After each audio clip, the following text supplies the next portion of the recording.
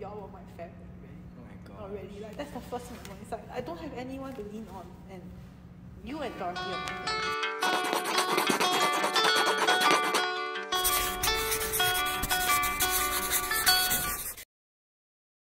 The following may contain references to anxiety, depression, self-harm, and other struggles.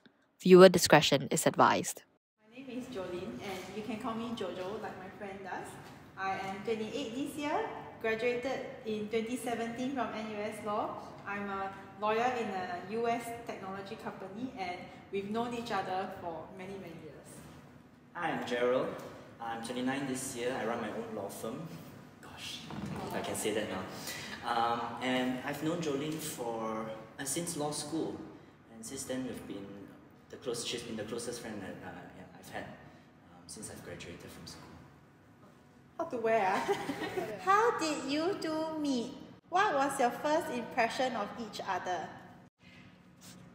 We met through our criminal law seminar, I remember, under Professor 𝗕𝗧𝗂𝘁 but I think we really only got to know each other much closer when we were doing the Innocence Project. My first impression of him in year one was that he's very square, as in he's very straight-laced. He answers questions in a very so professor, tell me about. So that was my first impression of him. Yeah. You say all these nice things about me, I said you're the kind of say but professor, isn't it the case that can I clarify professor, class participation? Oh gosh. That was my first impression, unfortunately. Yeah. To the best of your ability, describe your mental health journey or conditions in 3 minutes. I've never had any diagnosed mental condition, but I remember for a large part of my life I felt very stuck mentally. I was not able to move ahead, and for the longest time I couldn't figure out why. Until finally, Jolene and I started to talk about this idea of therapy.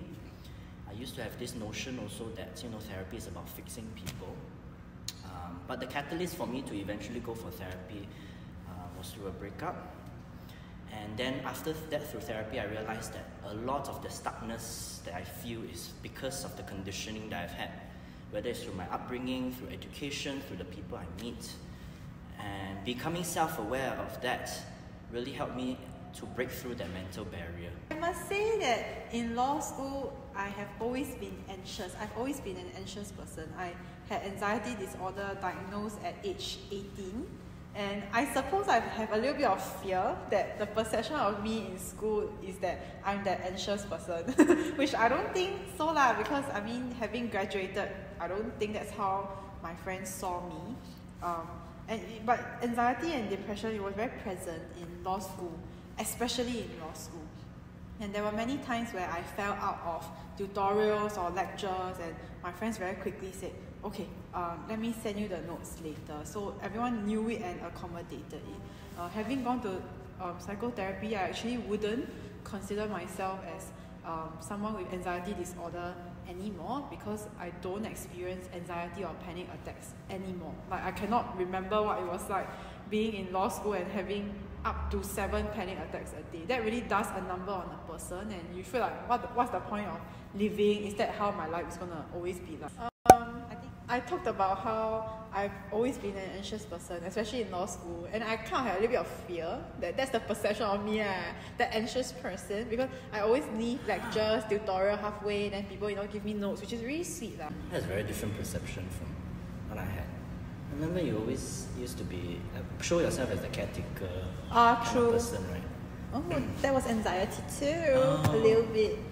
Yeah. Mine was about feeling of stuckness. Oh, really? Yeah. In law school, and mental barriers, I feel I always try to move forward, but something's inhibiting. It was only after we started talking about therapy, persuading me to go for it, eventually going for it, and now I realized that wow, there's so much.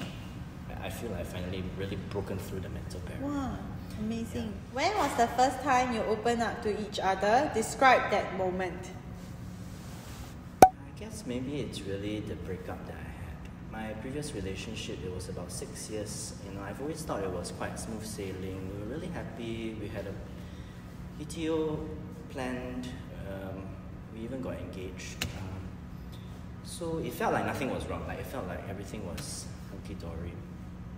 But it was only after, I think, sharing with Jolin, that she is the one who pointed out that, you know, there are some alarm bells to that smoothness, to that smooth sailing kind of relationship.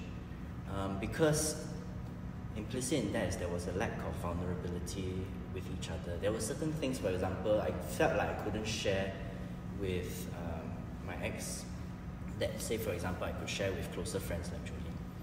And so that was nice, but that was, I think, the first time where I really opened up, and it opened up to my eyes about what relationships really ought to be about. I remember was at 𝗔𝗯cie, I think a Korean or Japanese restaurant, and he confided in me about his relationship, is what I thought. And I could see then why he was square like I described it. Actually, he really has that want and that desire to take care of people around him. Maybe because of the conditioning in his family, it was very important for him that he was the rock, that he remained unfallible, he remained emotionless in some ways, right? Because I need to put myself aside to take care of other people. 姐姐 told them that it was your relationship, because I've always been... It was my response too. Oh really? My relationship. Oh, because I said I've always been a Malayan, you know, I'm always open and vulnerable, maybe a little bit too much, like oversharing kind, but still with the right friends I open up very easily. But when I felt like it was your relationship where I felt like I really met you and we were vulnerable with each other. Not that you weren't there for me, you were always there for me. It's just I met you and I saw you. And I said it's 𝗔𝗯cie, that Korean Japanese restaurant. Remember your birthday? Korean Japanese, yes. It was exactly I said that day. No, well, not that day. I mean, opening up, right? It was. I mean, may not. I don't know whether it's the first time, but it's definitely one of the more poignant times. We met each other. Yes. Saw each other. No longer square. How has being in the legal industry affected your mental health? Affected my mental health.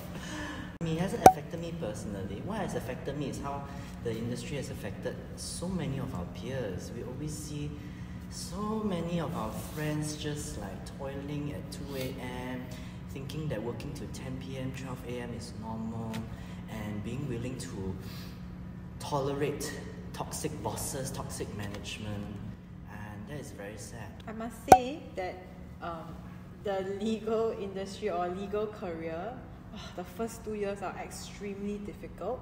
And it was when the mental health issues really popped up, because when you go out to work in the world, there are so many triggers everywhere. So I would say it's not really the fault of the legal industry per se. I think I'll probably get that in any other industry when I go out to work. It was when all the triggers came out. I heard through the gaps of the music, friends going to Big Four.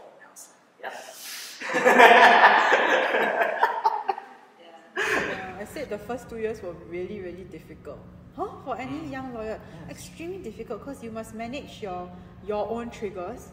You first go out to the world, there are financial concerns, there are people yelling at you, there are people telling you you're not doing the right thing, you are making mistakes, which as an overachieving student, you've never heard that before, or at least not to the extent that it would cost you your livelihood. And there's so much pressure on a young person to take care of that. What does your mental health look like in this chapter of your life? Be specific. I think the most important is to learn to protect my own peace. And one of the ways that I've done that is to move out, you know, and so that I no longer, when I'm away from the environment that produces the triggers in me, it allows me to reflect, have time to reflect, have time to become more self-aware, have time to work on myself, so that when I go out back into the world, which I still do, you know, every day, every other day, it allows me to face those triggers. It's a bit like a test, an experiment. Now every time I go back to my family home, for example, I still face those same triggers, but the effects have started to wane, because I've gone through the work I've gone through the awareness. I think it really helps to decrease the instinctive reaction to become emotional, or to want to fix or to solve problems immediately. That is one of my instinctive triggers. And so protecting my peace is important, and that could happen in many different ways. I think for some people it may not be possible to move out, so it's about finding that space for yourself. That's one. Number two, I think it's finding, for me, things that I enjoy doing. Find joy in life, and those moments when I find joy help me to carry through those other moments where where I have to face people who are a bit down, who might be troubled, who might just need a listening ear. My presence going into the conversation becomes, I feel at least, it becomes a more uplifting kind of a sort of a presence. I really protect my energy. I defend my energy and my peace and my safety extremely jealously. Meaning, I don't allow my parents to comment on my body.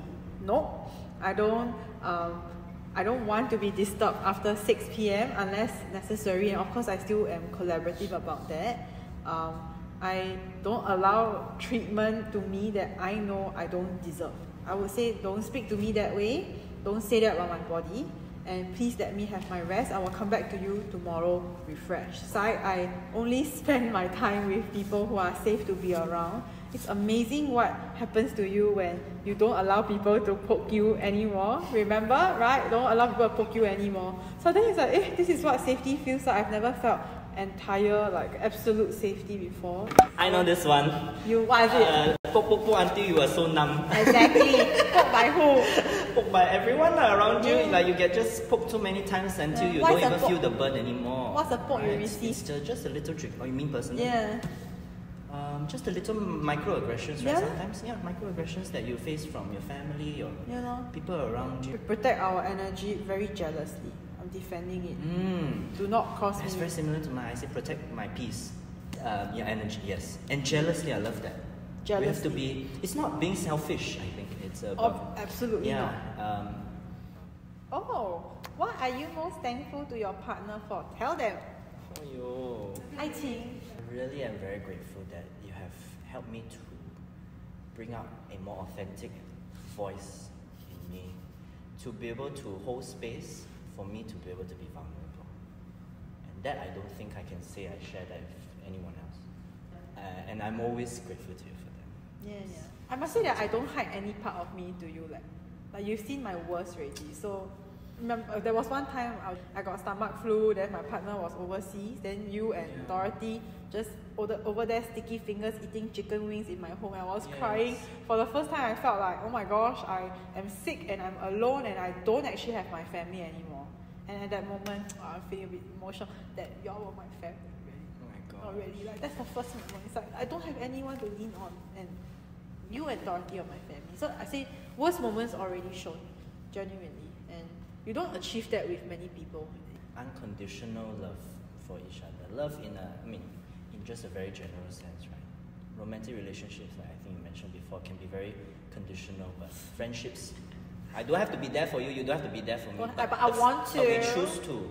We choose each other as best friends, and that's wonderful. Thank you. It's wonderful,